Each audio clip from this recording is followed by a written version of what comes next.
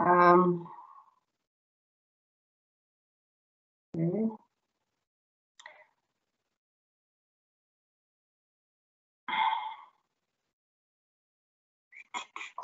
Have you taken the assessment from the lecture on the lecture site, module site? Yes, I did them last night, but it doesn't come with answers. So I got one wrong in part 2, and I don't know which one. Okay, no, it's fine. We will look at them just now.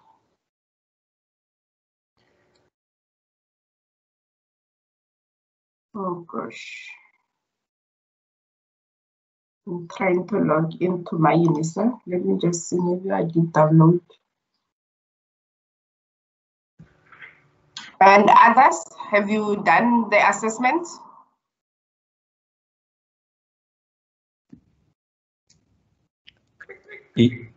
Yes, ma'am, I've done the assessment too. I found part 2 easier than part 1. But like the lady said, there's no answers, so I don't really know where I went wrong.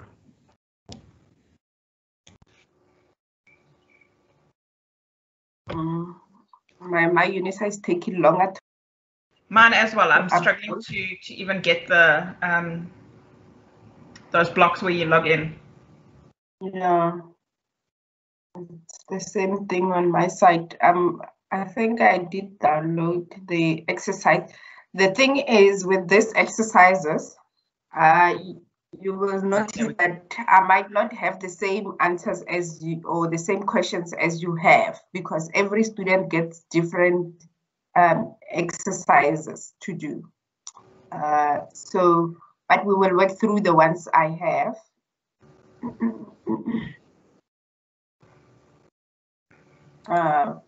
Mustn't do this today.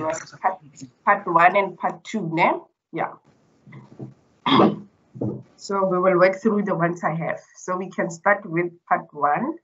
I also need to open the tutorial letter 101. So the other thing you need to, your lecture has already sent you lots during the past week.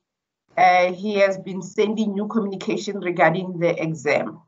So the last one was the guideline in terms of what procedure you need to follow in order to take the exam, where you will find your exam, and what he also wants us to relate to you guys is that, I've been telling you that the exam will always be, all students will get different exam papers, even though the structure of the exam is the same. So it follows your chapters. So it comes from study unit 1 until study unit 11.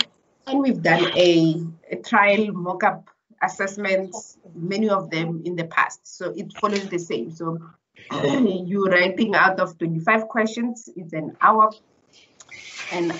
per section. So what happens is, once you open the exam paper, once you open part 1, let's say you start with section 1 first. Once you open it, you have an hour to finish it.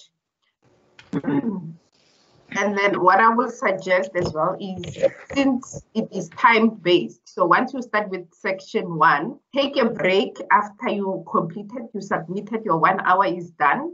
Take a break of 30 minutes or so to get a breather, and then come back and do section 2, or collect your thoughts again and then start with section 2. Don't start immediately with section 2 after section 1 has finished. So the exam will be open until 3 o'clock. So you still have enough time. The other thing is, because at the beginning, when you start with the exam, everybody wants to go in. There are thousands and thousands of students who are registered for 1610. So what will happen is, all of you will want to start the exam at the same time. You can pace yourself. You don't have to start immediately at exactly 11 o'clock. You can give yourself time, but you need to log in to try and see if you can log in into the system from 11 until 12 o'clock, and then by 12 o'clock start with your exam. or you can start immediately with the exam if you don't have any challenges. So don't panic, because I know that the minute you start with the exam and it says 11 o'clock and you start panicking when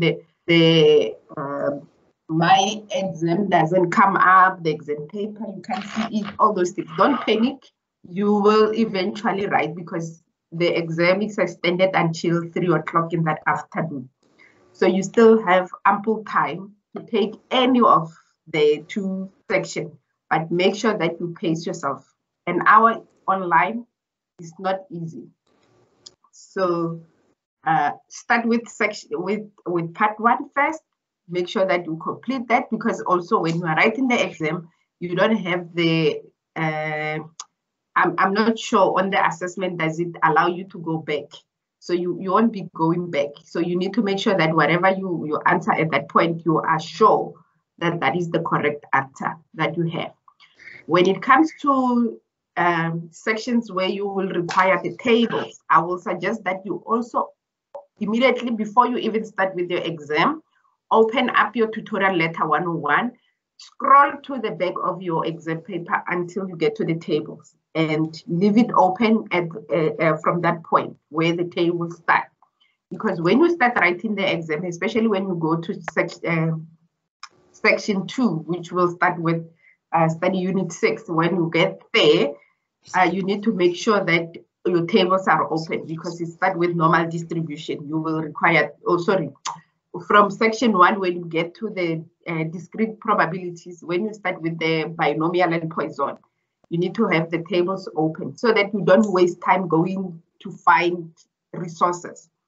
Also, the other thing is, make sure that you have your cheat sheet formula, I'm going to call it the cheat sheet formula bank next to you already, with chapters relating to every, like you have chapters and formulas that relates to those sections.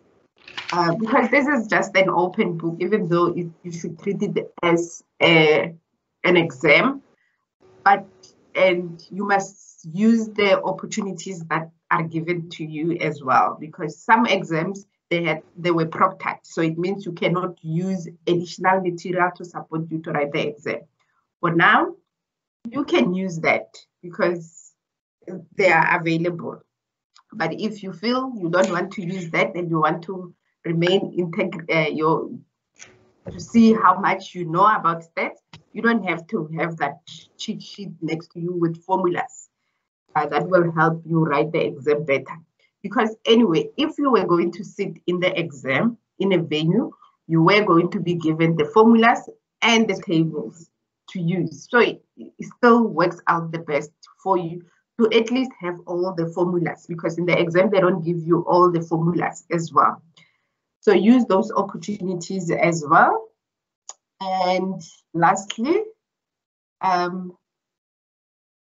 is take a breather. Don't leave your phone, don't look at it, don't do anything. Make sure that you concentrate on doing your exam, because the chances are, the more distracted you are with the phone, the time will be running. It moves fast, it moves quickly.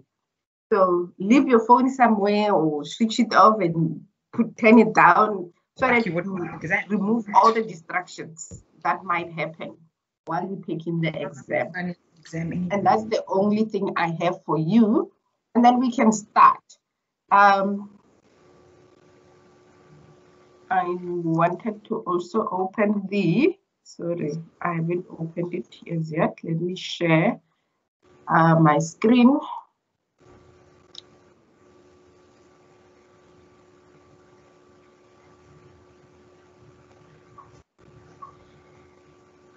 Okay, so this was part 1. I hope so. And this is part 1.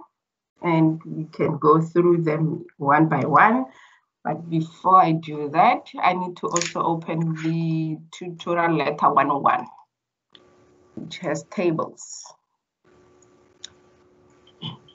So those who haven't taken the online assessment, I will urge you, go practice. It's not about getting the answers right or wrong. It's just They are there to help you see the structure of your exam and make you feel comfortable when you start writing the exam.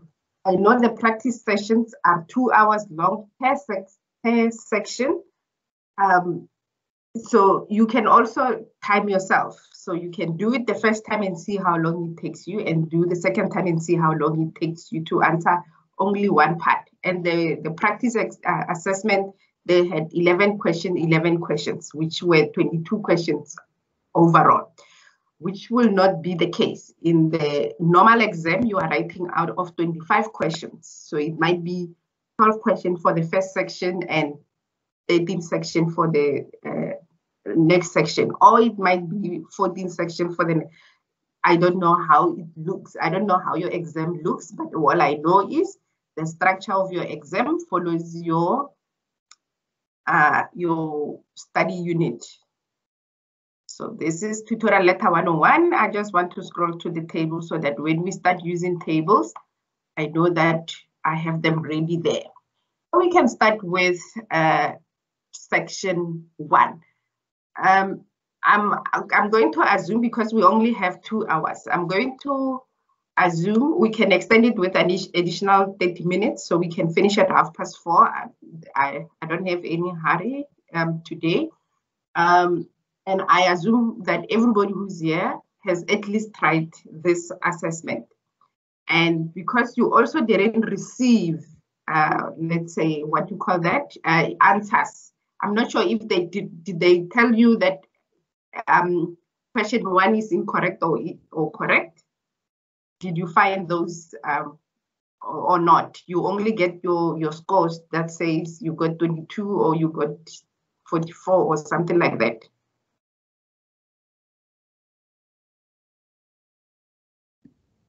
You only find your scores, ma'am. Yes, you only, sorry?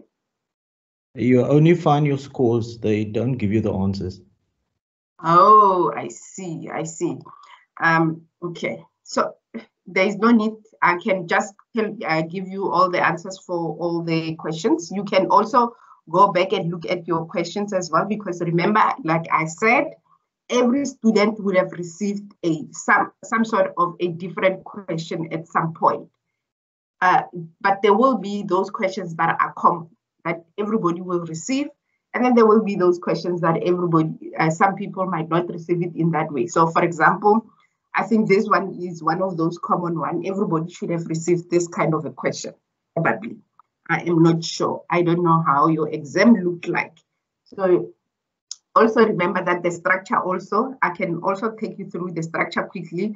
So you will remember that the structure for questions will always be two questions per chapter, or one question, yes, 2 questions per chapter, because you're writing out of 25. So it will be 2 questions per chapter. And for some instances, with exceptions, there will be 3 questions per chapter.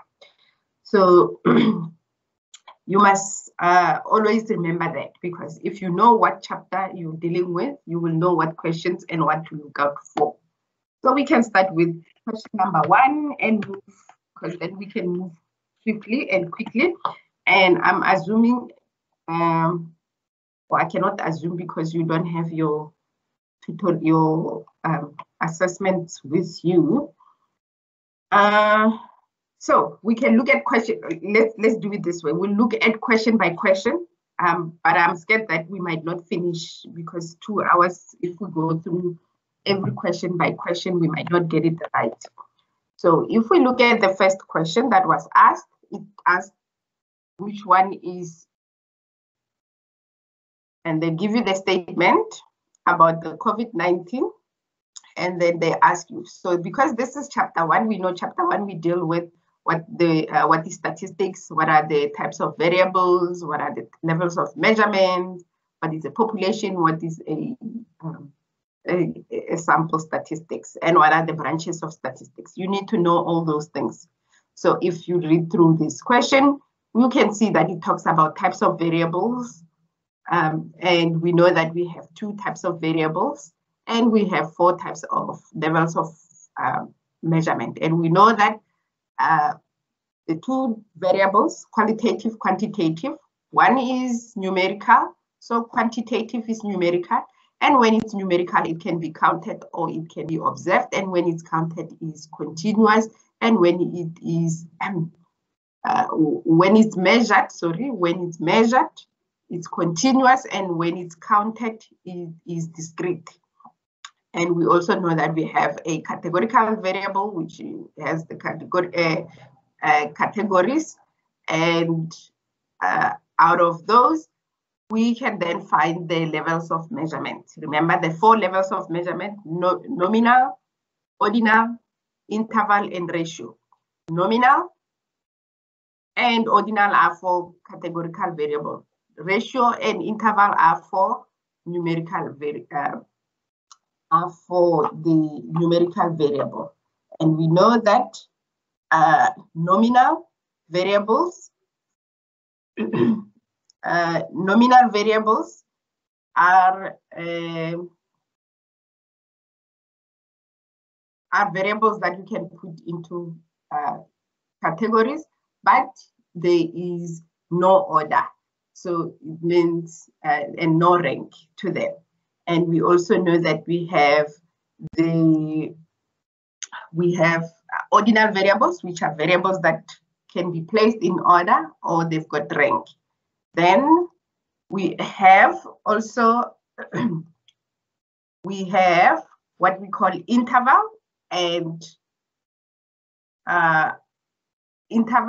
ratio, and we know both of them they come from numerical variables, where with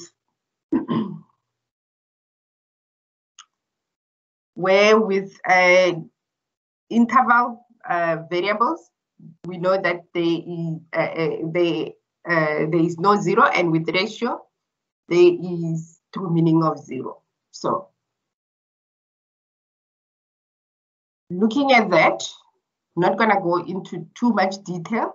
The first question was asking is the number A, is this a qualitative nominal variable? Number 2 is asking, is this a quantitative discrete variable?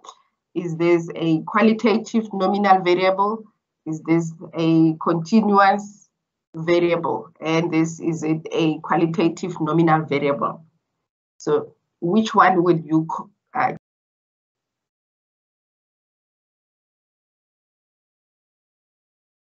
which one is incorrect? The symptoms, if they are in these categories, since they are already placed in categories, we know that those are qualitative variables. Is there rank or order in those variables? No.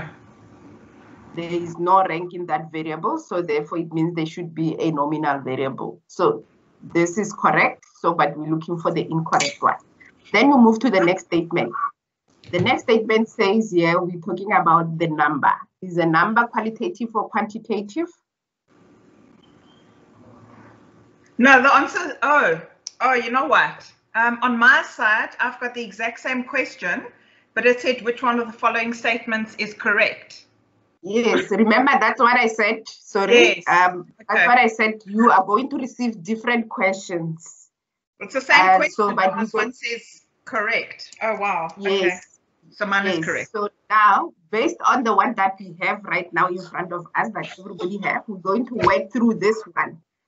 So that you will have, remember now, wait, sorry, let me also backtrack. Remember here, I'm giving you the skill on identifying which question, regardless of the question that you are given, how will you know which answer you need to choose?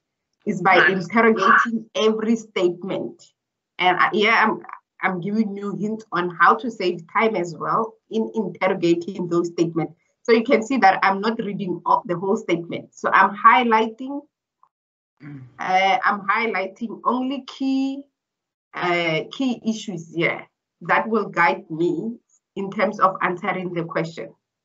So the first thing is to look at what the question is saying, look at what kind of answers I need to be getting from each statement, and then start interrogating what do you have in that. Because the minute you see the options that you have, it tells you what kind of question is that? Then when you start looking at the key things from the question, you can link the key issues to the statements and find the correct answer. So number 2 is asking the number. Is the number qualitative or qualitative? And these are the things that you're going to ask yourself in your mind. Because it's a number, it means it's a quantitative variable. Quantitative. And since it is number, so therefore it's going to be counted. And when it's counted, we say it is discrete. Okay, so we know that number A and B are correct. Now we're looking for number C. C says we know that it's a qualitative nominal, so let's look at this. So it has name or list of provinces. Is this qualitative or quantitative? It's qualitative. It's qualitative, so it means this is correct. And name or list of provinces, is it in order? Is there a rank or no rank? And if there is rank, it's ordinal. And if there is no rank, it's nominal. Is this a nominal or ordinal? It's a nominal. It's nominal. So this is also correct. Then we move to the next question. Medical cost of each patient in rent. In rent. Is this qualitative or quantitative?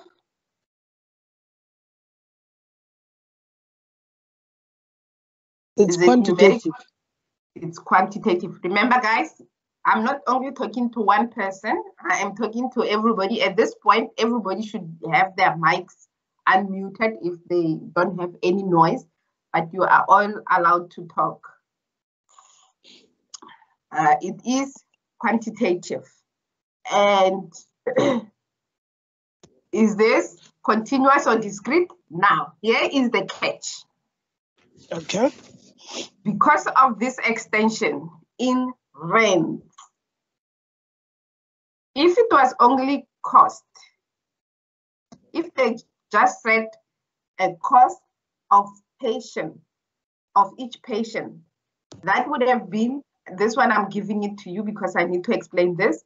If they only mentioned the cost of each patient, the question would have been a continuous variable.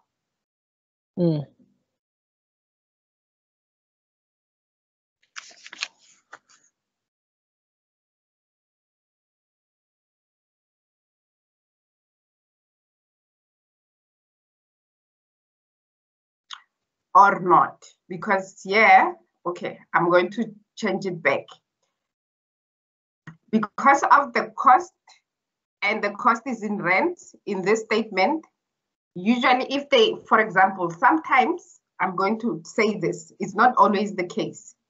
Sometimes a continuous variable can be converted to a discrete variable, to a counted variable, but not in this instance. So in this instance, you can just ignore the rent, because also with the rent, it's still, the money will still always, money is always in decimal. Even though it says to rent, it will still be .00. It will still be a continuous variable. But there are measures sometimes where they will tell you that this is a continuous, but they will add other things. For example, if they say days, how many years, or age, let's take age, for example.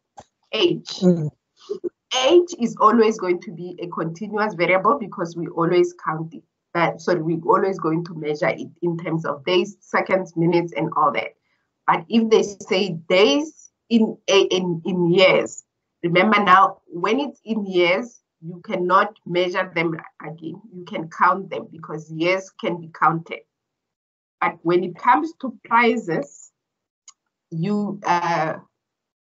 prices will always remain in a decimal point, even though it's always going to, even though you write it to the nearest rand, but there's always going to be a decimal for cents, and those cents will be equivalent to 00.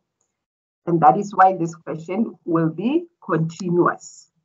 But you need to be very careful when you answer questions. You need to also interrogate that, can it convert from a continuous to a discrete variable? So this is continuous variable. I just wanted to make sure that you understand that concept, those concepts. Numbers E, they ask, they're giving the severity, and they give you as mild, moderate, and severe. And here they're giving you the highest, the lowest, and the middle. So is this a qualitative or quantitative?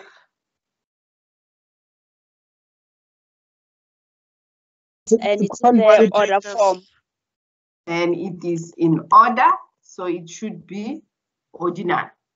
And that's how you will answer the questions in the exam. So moving on to the next question. The next question they gave you, any question before we move to the next question? The next question, it means I'm going to make it smaller. The next question. I have the same question on my side. Yes, and it's asking for the incorrect. Some people might get the one that says which one of this is correct. And you might also, you will get the same table. So all of you will get the same table. Yeah, that's right. The only thing that might be different, yes, the other thing that might be different will be the incorrect or correct. And the statements might be correct, might be different. So you might get a different statement to this. They all look the same, they're just in a different order. Yes, okay. So yeah, they're asking which one is the incorrect one. So you see, the reason why I said you must stay away from the WhatsApp and all that is because you're going to get confused, because people on WhatsApp will start giving each other answers, but it might not be the right answer for your question that you received in your exam. You will get this, you are writing the same exam, but the options might be different and the questioning might also be different. So be very, very careful, because they try to avoid what happened in semester 1, where everybody was sharing answers. So yeah, they made sure that you need to be sure that you're getting your own individual questions and there are no copying or plagiarism happening on the exam paper, on the exam. So here they give you a frequency table and they're asking you statements. The first thing they're asking you is percentage of Mpumalanga. So you don't have to go ahead and create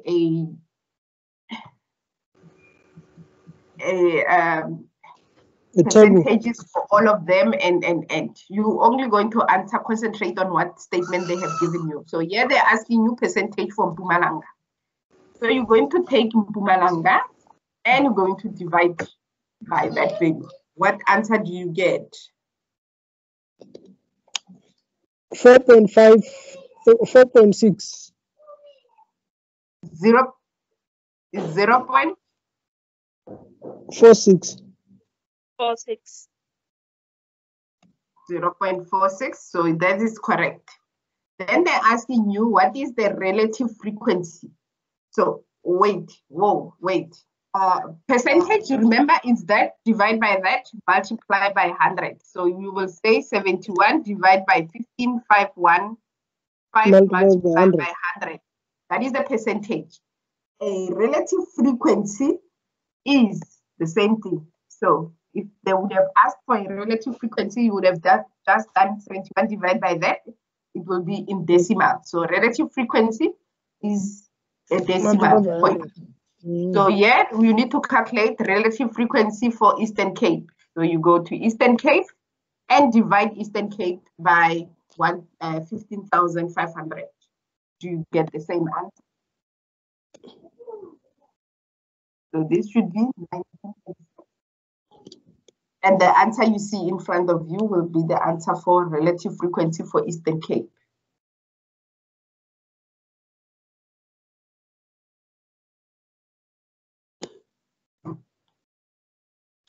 Yes, What I got it. 0.12. 0.12, and that's the relative frequency. And then you go to C. They're asking the frequency of northwest.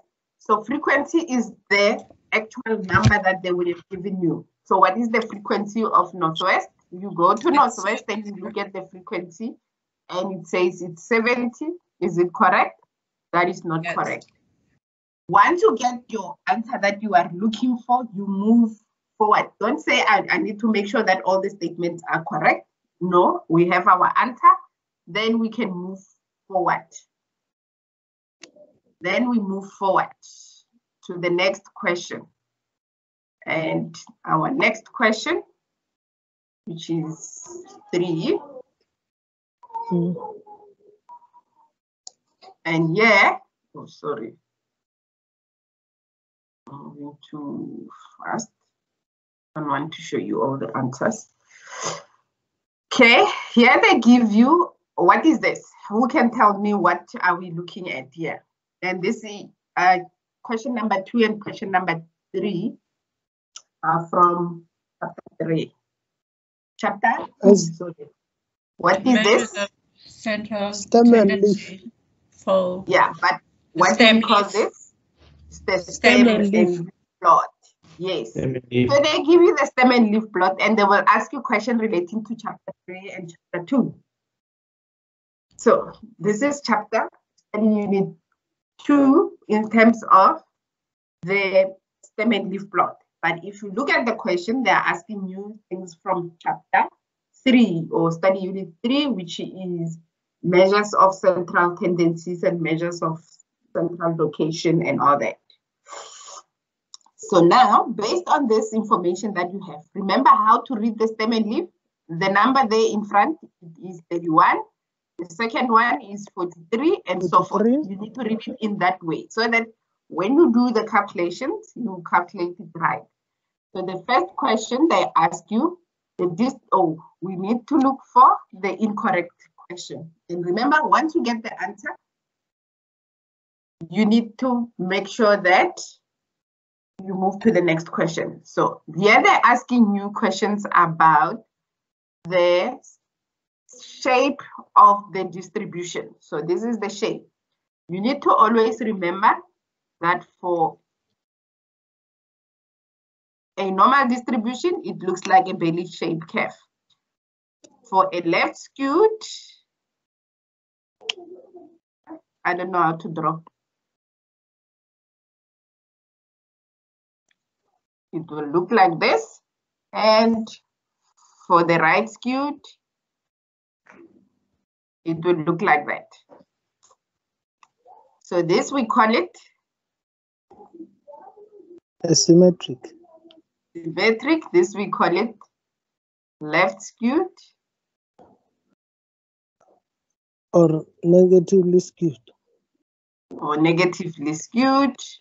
And this we say it is right skewed. Right skewed or positively skewed. Or positively skewed. So if you look at these 3 graphs and you look at this information, is this symmetric or normally distributed? We can call it normally. It's not symmetric. It is not symmetric. So therefore, we're looking for the incorrect one. And therefore, this is the incorrect one that we're looking for. Let's say your question was asking you for the correct one. So you will continue and look for the correct one. So you need to be sure how to calculate the mean. The mean is the sum of all of them. So you will add 31 plus 43 plus 63 plus 70 plus 80 plus 89 plus 96 and divide by how many there are. 1, 2, 3, 4, 5, 6, 7. Divide by 7. That should give you the mean. The mode is the number that appears more than the other numbers, not the number that appears not the highest number. So is this question, does it have a number that appears more than the others? No, there is not. So therefore, this you can check the answer from by looking at the table. The range, remember the range. So if I write here, the mean is the sum of all of them divided by n. The range will be your highest value minus your lowest value. So you will take 96 and subtract 31. That will give you your range. And then the median is the middle value. Remember the middle value, we can find the position by saying n plus 1 divided by 2 will give us the position of the median. Right. We were on 3, we go to 4. So on 4, also it's a stem and leaf plot. Here they're asking you the measures of variation. They're asking you about the quartile, interquartiles, and all that. Remember the quartiles? First quartile, n plus 1 divided by 4. Position, these are the positions. Positions, quartile 2, n plus 1 divided by 2 to find the second position. The quartile position 2. The third one is the third quartile, which is 3 times n plus 1 divided by 4. You use this to find the position and you go find the quartiles. The data is already ordered from lowest to highest. You can just use this to count them. Then the other thing, remember, if it's 0.1, 0.25, we round it off, we round it down. If it's 0.75 or if it's 0.75, let me not say 0. If it's 0.75, we round it up. We round it up. And if it's 0.5, if any of this position takes up any of this number, the values like this, then we take the average of the two values. So start calculating quartile 1. There are 7. If I recount 1, 2, 3, 4, 5, 6, 7. There are 7. So quartile 1 will be n1 plus n plus 1 divided by 4 will be 7 plus 1 divided by 4. Okay. And they are looking for the position. So is that the answer? Is it correct? It's correct. Yes. Because that will be 8 divided by 4, which is 2. Interquartile range. So when they ask for interquartile range, that's the other thing that I didn't say, they need the value of quartile 3 minus the value of quartile 2. What? Since what I was sorry, quartile 1, yes, sorry.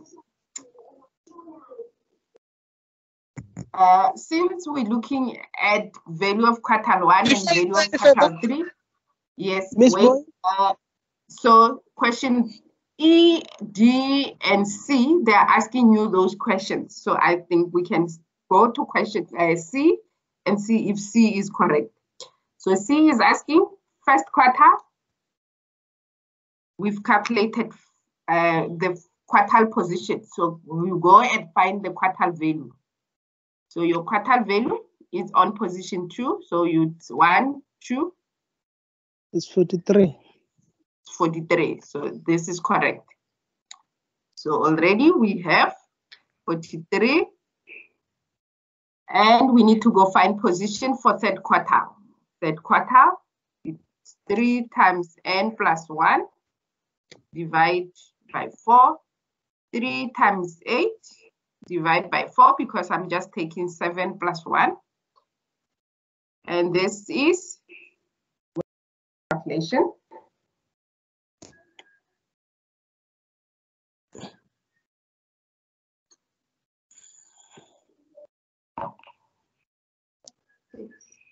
Where are we?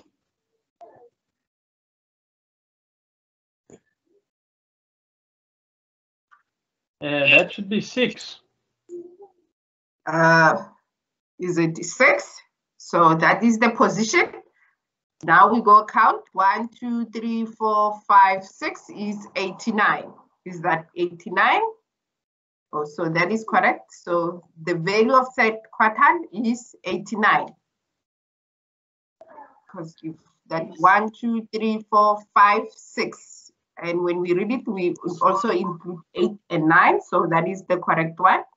Therefore, you can just substitute 89 minus 43.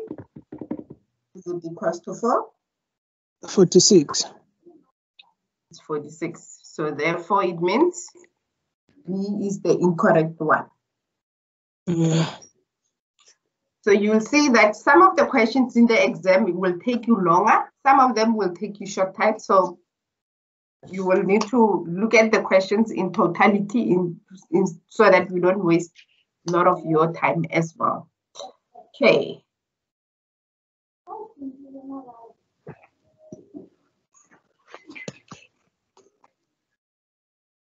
Okay, so the next question. Before we move to the next question, any question, anybody, are you lost? Are you here? Because we have so many people online, but I only talked to 3 or 4 people. I just want you to clear me, yeah? Yes. When it comes to interquartile range, Yes. Which figure must we use? Must we use the first figure on the first quarter, on the third quarter, and then use the last figure on the first quarter? No, you use the value. So what do you mean the first one on the first quarter and the last one on the first quarter? No, the first value on the third quarter, and then the last value on the first quarter to get the interquartile range.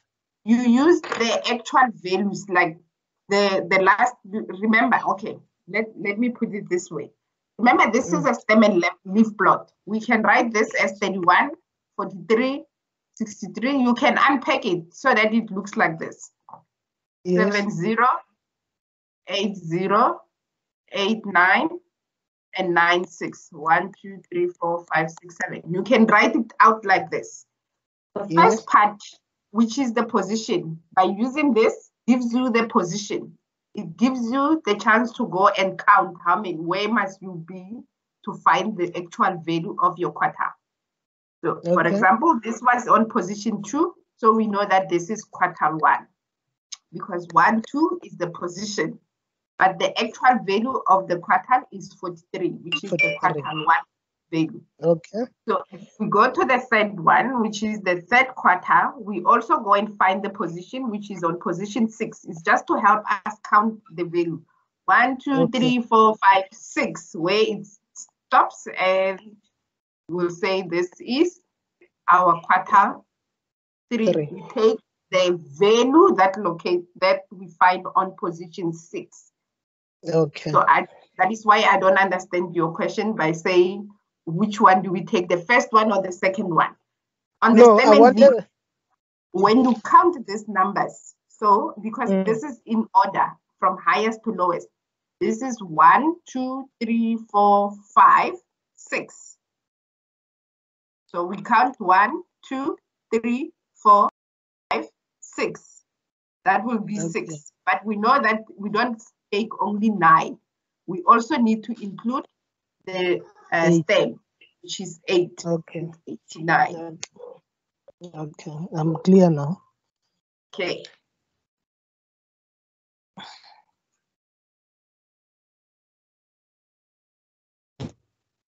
Okay. This is also a stem and leaf, and here they're asking you to calculate the coefficient of variation.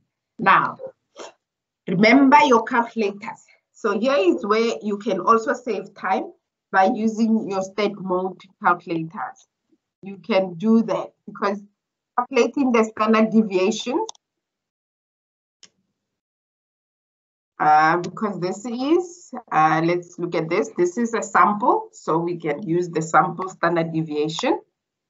So calculating the sample standard deviation, which is the sum of your observation minus the mean squared divided by n minus 1, it will take you forever to calculate because your coefficient of variation is equals to your sample standard deviation divided by your sample mean multiplied by 100. Remember, that is the formula. So to calculate this might take you longer, and to calculate the mean might take you longer. So what you will do is you go to your calculator and do the step mode. Different calculators, we did this. Go look at the steps that we used when we did this chapter 3, when we used the calculator to calculate measures of variation. Somebody's mic is doing an echo. So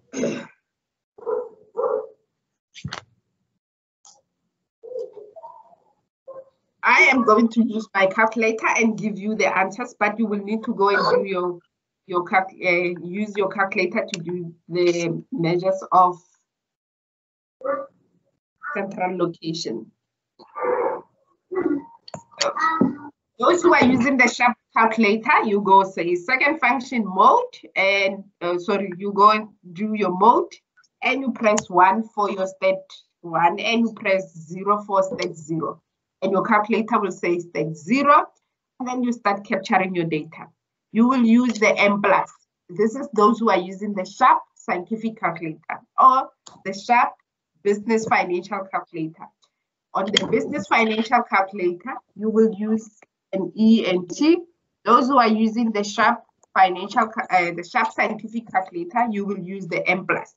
So you will start by saying 31 M+ or E and T.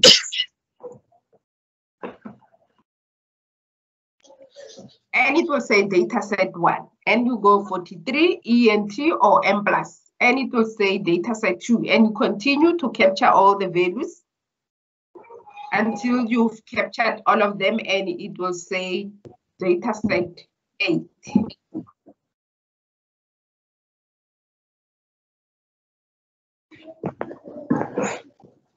Data set 7.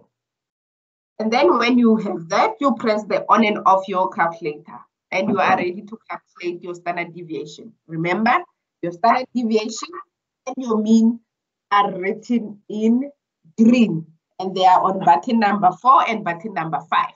This is those who are using the sharp scientific calculator or the sharp business financial calculator. So you press alpha, and you press the 5 button and say divide by alpha, and you will press the button number 4 and press equal, and it will give you the answer, and multiply your answer by 100 and say equal, it will give you your answer. But for now, I'm going to do things manually. Alpha 5 equals is 23, so that everybody has the values, especially those who don't know how to use their calculator and they're going to calculate manually. It will be 23.767. Remember, you need to keep all the decimal. My financial calculator, I kept it at 4 decimals. And you need to find your alpha 4, which is my mean, which is 67.4286. So you can use all the values on your calculator. And for this, I'm going to just do the answer, 23 divided by 67.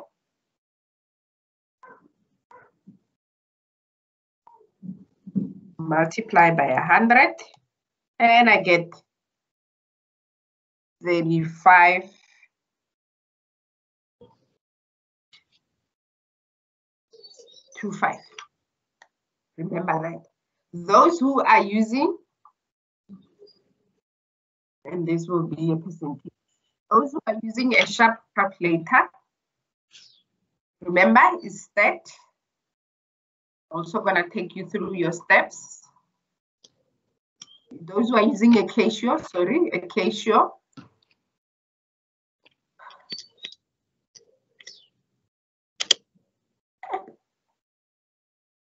You also need to put your calculator to state mode.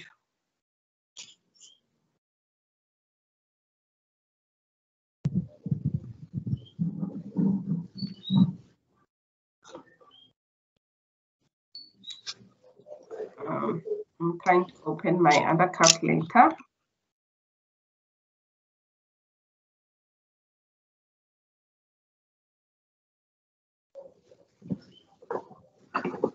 Okay. I'm unable to open it right now.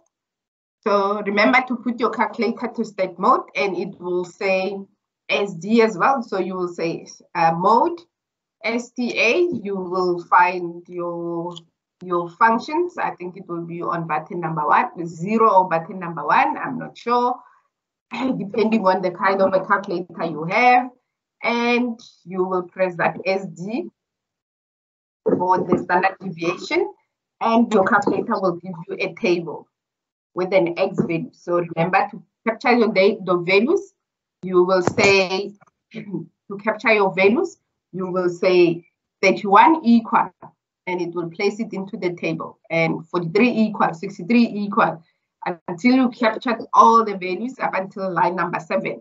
Once you have all the values on line number 7, you go and you say shift, because your values are hidden on button number 1 under the STA on button number 1, and those who are using another old version of Casio, it will be under the SVAR on button number 2.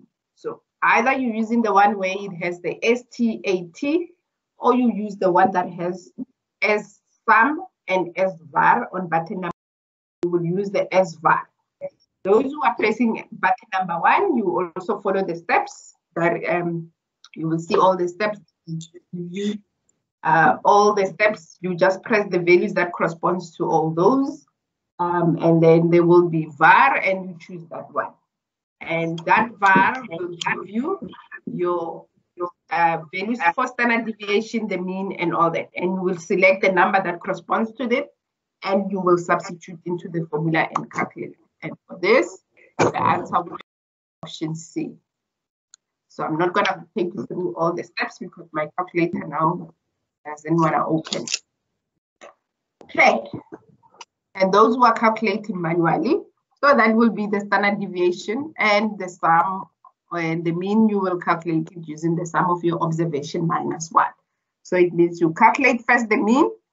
I find it the mean, which will be 67.43. You will say 31 minus 67.43 squared divide plus 43 minus 67.42 or 43 squared plus 63 minus until you get to 96 minus 67.43 squared divide by 7 minus 1, and you calculate that, take the square root, and it will give you the answer. You will give you 23.7687, and that will be your standard deviation.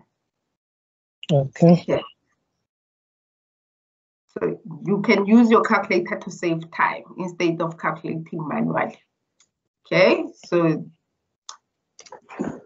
question 6 is relating to this contingency table, and we're looking for the incorrect question. And this will be done in question 6 and question 7, so we can move forward. What they did do is give you the total. Now, if you look at this contingency table, in class, we dealt with events, which are numerical value, and we calculated the probabilities. Here they give you the probabilities. As soon as you see decimals, you must know that these values in here are probabilities. These are already probabilities calculated. What they didn't calculate is your marginal probabilities. So this, we call them the joint probabilities. So they calculated the joint probabilities. You need to find the marginal probabilities, or what we call the simple probabilities. You cannot get away with this. So you need to just make sure that you quickly calculate those probabilities and finish it up. So looking at this, it's 0.38 plus 0.15, and it will give you 0.53 for that.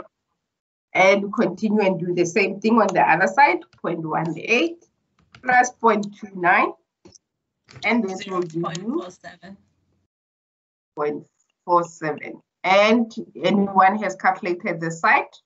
It's 0.056 and 0.44. And once your contingency table is complete, you can answer any probability questions that you have. So since here they give you statements, not in terms of formulas, but the nice thing about it is at the end, they also give you the probability function that you need to also be aware of. So this question, I don't even have to read what the statement says. I can just go to that is. So it says I need to find the probability of home and secure. This is a joint probability. Is that correct? We're looking for the correct answer. Remember that. Is that correct?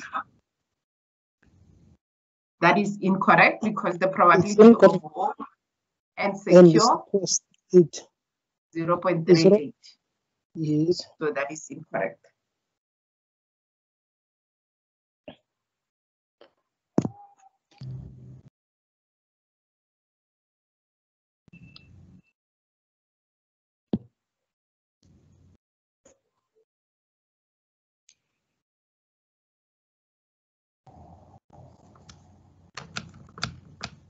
Okay, number 2, it's asking the probability of secure given that home. So since this is a conditional probability, remember, you would have written the equation somewhere close by, which would have said probability of A given B is given by the probability of A and B divided by the probability of B. You would have written this somewhere on a piece of paper somewhere, and you can just reference it. Take the same question that you have here, which says the probability of secure and home. You can rewrite it in terms of that. So if I see that secure is A and H is B, so I can say this is the same as the probability of secure and home divided by the probability of home. So where will I find the probability of secure and home? We found it, it was 0.38. Divide by the probability of home. I go to home and I look for simple probability, because at this point it will give me my simple probability of home, which is 0.53. And if you calculate this, what do you get? 0.716. 0.71.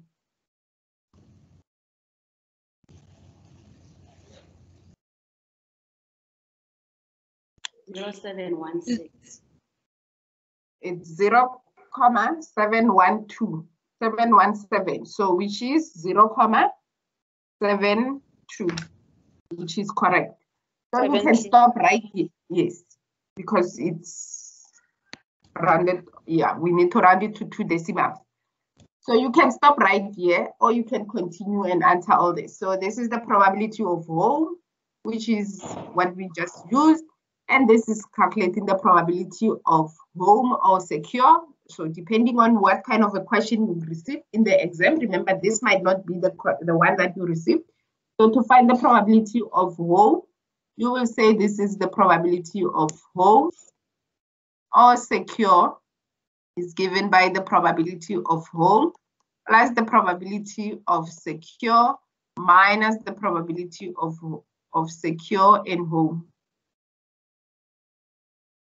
which you would have used the probability of A or B, which is the probability of A plus the probability of B minus the probability of A. and B. That is the same equation that I used there, and you can check that. For home or secure, you can also do the same thing as what we did with secure and home. Okay, so that will be, we have found our answer for this question. We have been option number B, because we're looking for the correct answer. Depending on the one that you have in front of you, you will know which one will be the correct one. So I'll urge you to go and do, if you haven't done your assessment online, go and do your assessment, because the answers you will get or the questions you will get will not be the same as the ones that we just did now.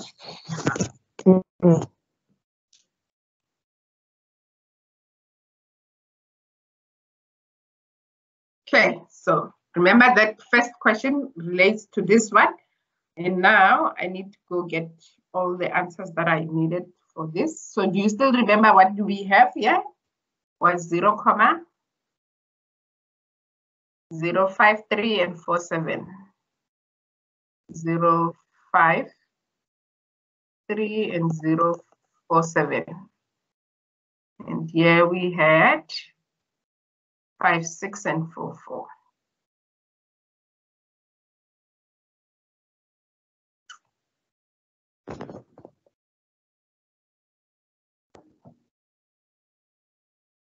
.56 and 0.4. So same here. Now here they're asking you to know your theory now. So they need to know if you do understand what independent means, what mutual exclusive means, and what a complement event means. So starting with mutual exclusive, remember mutual exclusive events cannot happen at the same time.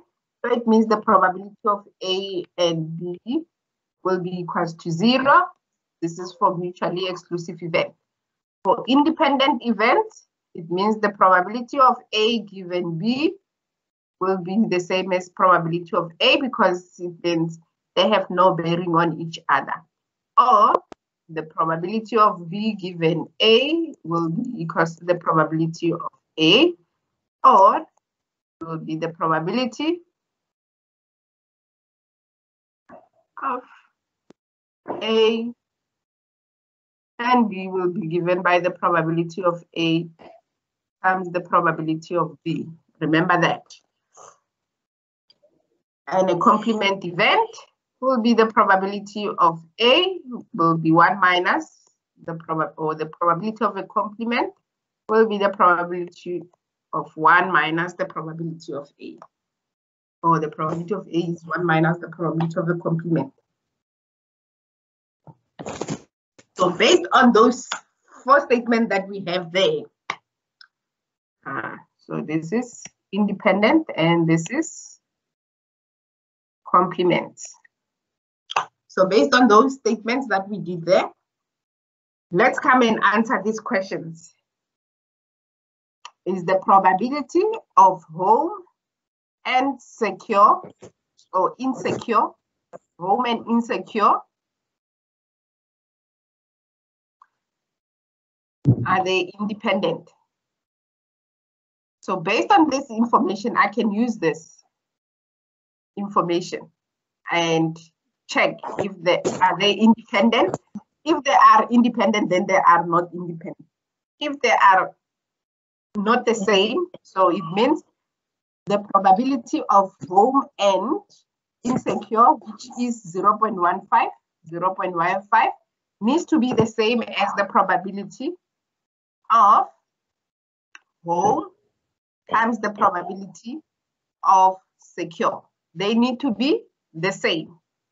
And if they are the same, then we will say they are dependent. Ne? So if this statement holds, they are dependent. So what is the probability of home and probability of secure? Probability of home is 0.53 multiplied by the probability of insecure. Oh, sorry, insecure, not S. The probability of insecure, which is 0.44. 0.44. If you calculate this, what do you get?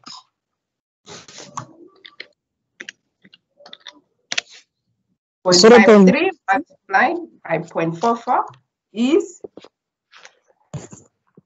0.2332. 0.23332. Therefore, they are not. So these are Not dependent. not dependent, not independent, not Independent. independent. So this is correct. We're looking for the incorrect one. Number 2, it says the probability of home and away are mutually exclusive. So it means this should say home and away equals to 0. Are they equals to 0? Home and away, home, away. Yes. Are they are equals to 0 because they cannot happen at the same time. So therefore, this is the correct. No, sorry, this is, yes, this is the correct answer. Sorry. This is correct because they cannot happen at the same time. They will be equals to 0, right? Because home and away, they are in the same category.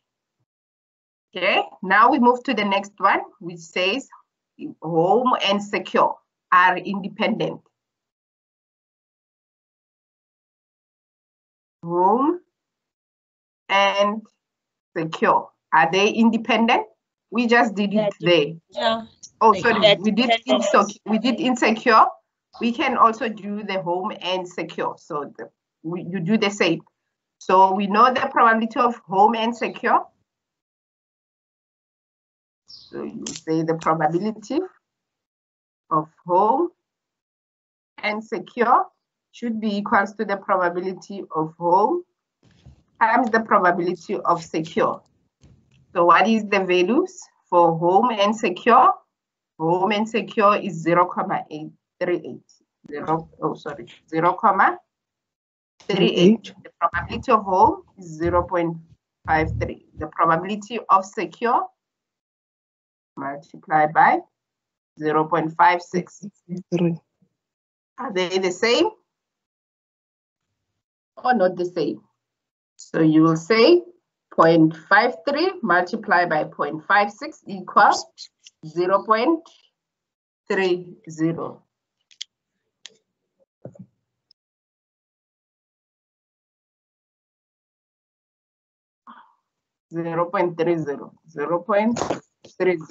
So they are not independent.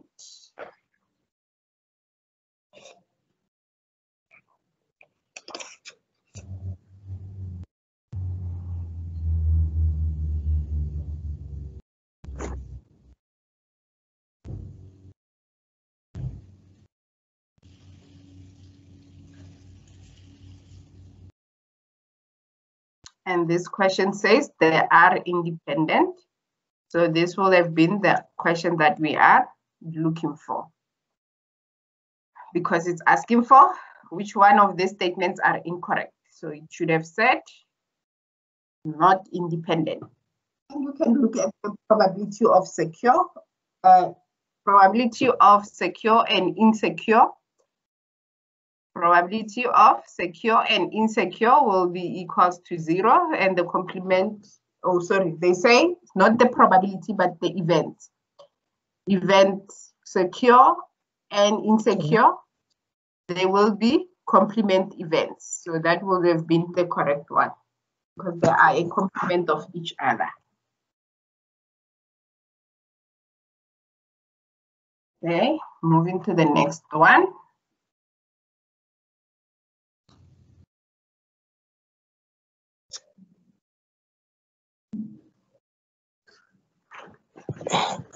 Okay, so here we're talking about probability, but what are we talking about here? So here we are in the binomial distribution probability.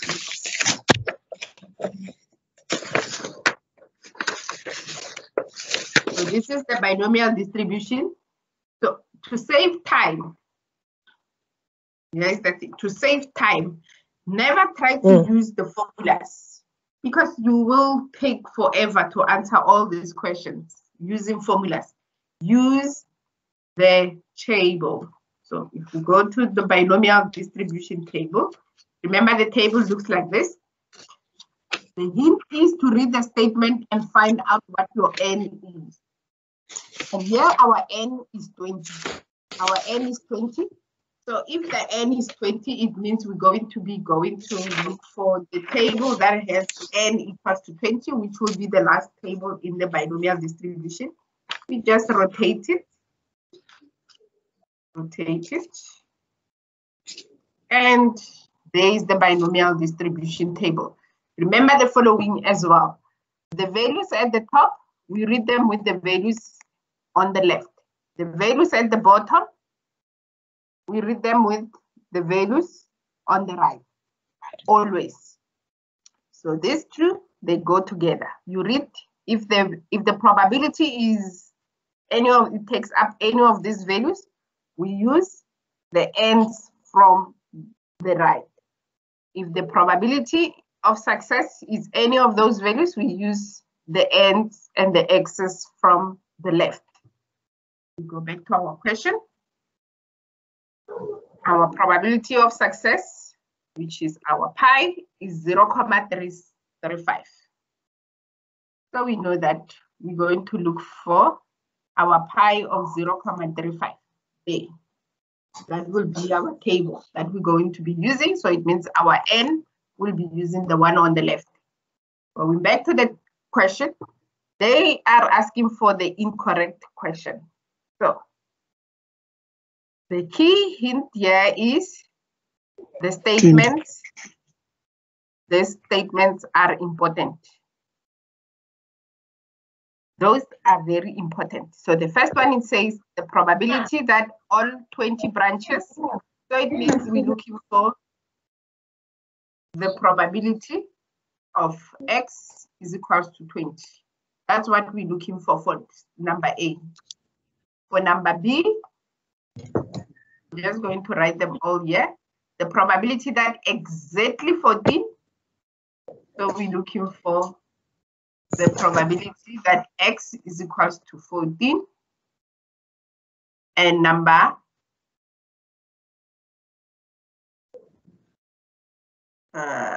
C, at most 14. So it means C, we're looking for the probability that x is less than or equals to 14. I ran out of space. I'm going to write at the top as well. The last one, last two, at least 14 and none of 20. So D, it says the probability of x greater than or equals to 14. And E says the probability that x is equals to 0, because it says none of them. So it's equals to 0.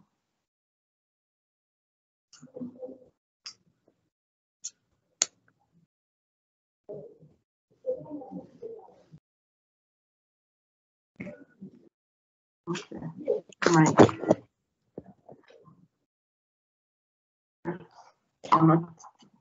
So we know that our probability is 0.35. Our n is 20. We are on this. So to find the first one, which says the probability that x is equals to 20, it means we go to n20, x20, and look for the answer. So this should be 0 or it should be not applicable. So if we go back to our question, actually we should have stopped right there because it says the probability that x is equals to 20 is 0.35. Therefore, the incorrect answer would have been that one. But since we're doing all of them, so we can go and do all of them and then come and check the answers from here if they are correct. So that will be how you will do it on your exam as well. So the probability of x is exactly 14. it's equals to 14. So we go to 14. And as you can see, you will be working online. You will not be able to read all these values like this. So you can start counting them until 14, starting at 0. This will be 0, 1, 2, 3, 4, 5, 6, 7, 8, 9, 10, 11, 12, 13, 14. 0, 1, 0, 0, 0, 1, 2. That will be the probability of equals to 14. The probability of x less than or equals to 14, it means I must add all these values up. Therefore, I can also say it's 1 minus the probability that x is greater than 14, which means I must just add only those two values that I have, which is the probability of 1 minus the probability of, since I cannot do that, 1 minus the probability of x is equals to 15, which is 0.0003, plus the probability that x is 16, which is 0.000. This is 1 minus 0.003, which is 0.9997. That is the probability of x less than. Otherwise, if you have time, you can add all of them, right? You don't have the luxury to do that. So take shortcuts. The probability of x greater than 14, which will be greater than 14, it means including from here going down. So it means we go and say 0.0012 plus 0.0003 plus 0.0000, which is 0.0015.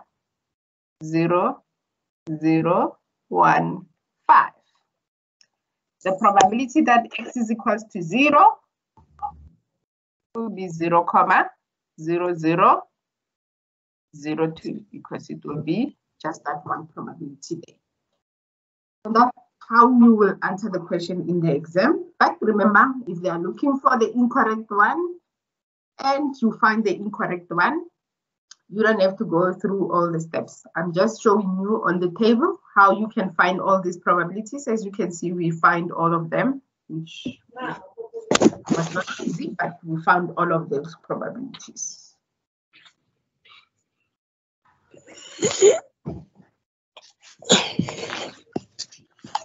Okay.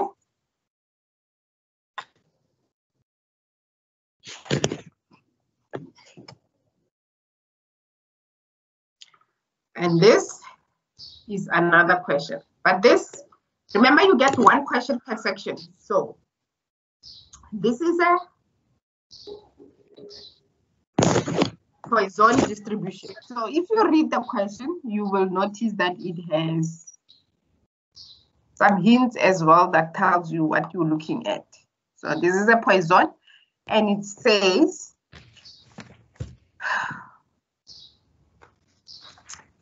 foot traffic describes the number of customers entering a location of interest. Upon moving to level 4 of the national lockdown, foot traffic at the mall was estimated to be 20 customers per minute.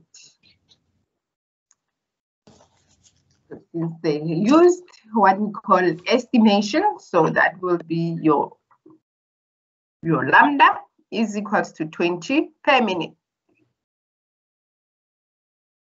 Assume the traffic follows a Poisson. What will be the probability that, so here we find the probability x is equals to 90. What will be the probability that 35 customers at a given point enters? The probability that x is equals to 35. What will be the variance, which is our lambda? What is your lambda? What is the probability that at most 35 customers will enter? What will be the probability that X less than or equals to 35 will enter? What is the mean? The mean is your expected value. We're looking for the incorrect answer. So we can automatically, from using that, the two questions that we can eliminate that are correct. We know that the average is 20, so this is correct. We know that variance is lambda, which is correct. So we need to calculate the probabilities. So we need to go to the Poisson table. Need to rotate. And here on the Poisson, let's hope they gave us up until 20 because they gave us the average of 20. And there we go. Our lambda, 20. That's what we found. An estimate is 20. What will be the probability of 19?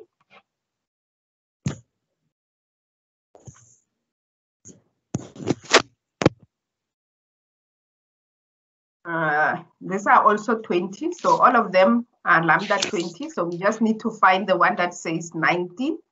X is 90, 90, 0.088. That will be our probability of 90, which is that, which is correct. Now we need to find the probability that is equals to 35. So you go find 35. Where is 35? It's 0.007. 0.007. That is right. We're looking for the incorrect one automatically because all the statements are correct. I can just come here and say this is the incorrect one. Or you can go ahead and calculate it. Right? Because we're looking for the probability that X, so to save you time in the exam, probability that X is less than 35. So it's the probability that X is less than 35 will be given by 1 minus the probability that X is greater than, it's greater than 35. So it means you're going to add all this and subtract them from 1. So this is 6, 7, 8. 1 minus 0.0008. And if you calculate that, because if I add all of this, they will give me 0.008. 1 minus 0.008.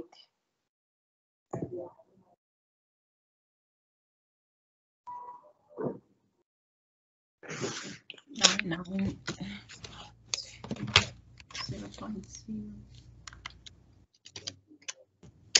0.9992.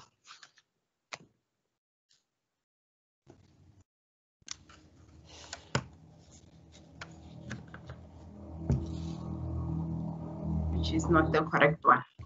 So, but in the exam, you will save more time because you don't have to go and do all these calculations to validate your answer, because if all these other statements are incorrect, then it means that one will be correct, that will be the incorrect one. But also based on your assessment that you will get, you need to make sure that you do the right one. So I will still urge you, those who haven't done this online, go and try and see if you can answer those questions online, because your questions might not be the same as what we just did right now.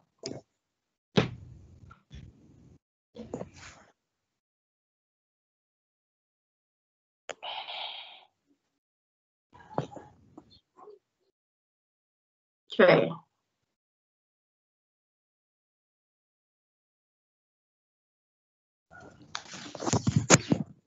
The next question, which is the second last one, I think, it talks to the sampling distribution. Sorry, normal distribution. Oh, why am I saying sampling distribution? This is a normal distribution question. They give you the mean, they give you the standard deviation. They ask you to find the probability, so therefore it means you need to go find the probability that at least, so it will be greater than or equals to 2460. So now, going back to the normal distribution, remember, we will use the table. The probability of Z less than A is the value we find on the table. So this will be the table value. The probability of Z greater than A, so say 1 minus the value we find on the table. The probability of between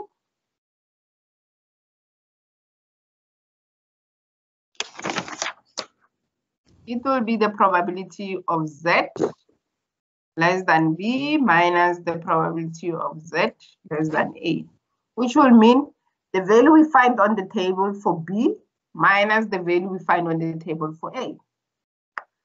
So this is at least. So at least means greater than. So we are going to say 1 minus the value we find on the table. 1 minus the probability of Z less than the X minus the mean divided by the standard deviation, which is the formula for our Z distribution. So 1 minus the probability of Z less than our X is what is given in the question, which is 2460 minus our mean is always going to be given in the statement, which is 3730 divided by our standard deviation of 1000. 1 minus the probability of Z less than. Okay, and let me know what you find. Minus 3 minus 1300. Minus 1,300. 00. So remember this, we go into the Z table, we only move to decimals. So you can just keep decimals.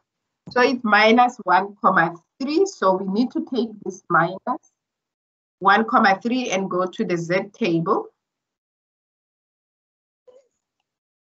You will go to the Z table.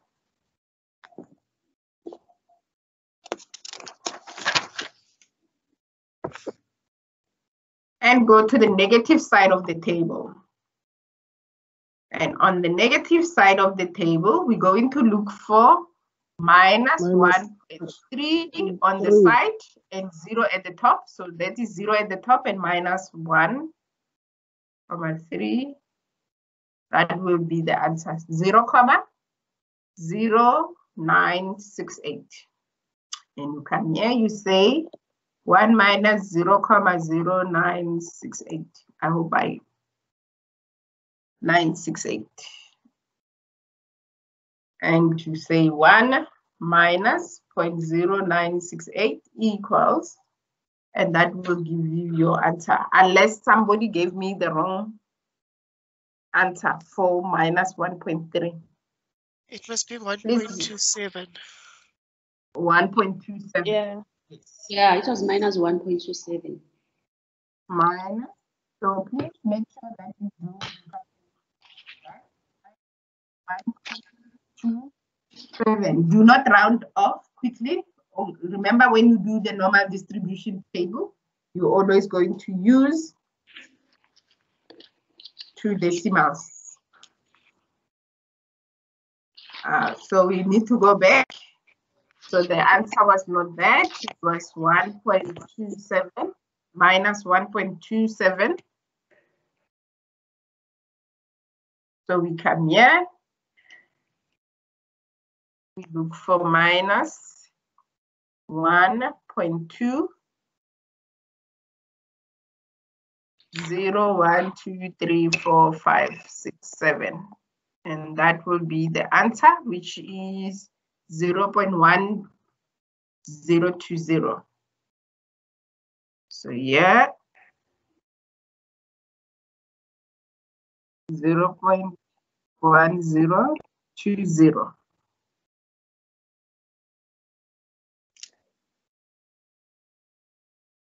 And the answer is 0.8980. So we choose that one. So some of you might go, have the question here saying at most. Some of you might get the one that says equal. Some of you might not equal. So some of you might get the one that says between. So you need to know how to apply when you get the values on the table. And that's why I did that way.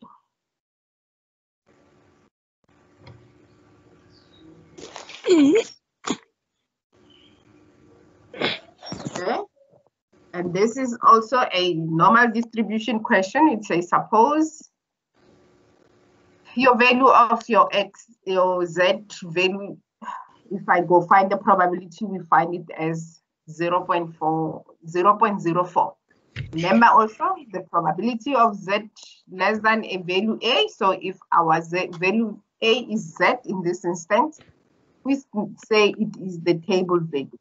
So if we know that that is the table value, therefore it means the table value contains 0.400. So can we go and find the probability of Z and find that value that it should be? And to do that, we go to the table. So for this one, you just come here to the table. We're going to look for the Z value. So we come here, we look for 0.4.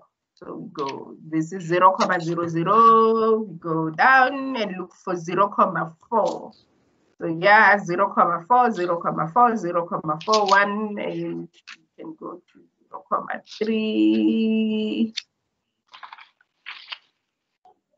97 and 0.40. So it is 1, 2, 3. 0.2 minus 0.2. Say at least, at most, equal to. I need to know what it means. It's minus 0, so you can always do it that way. 0.2. We can use this one and go up, up, up.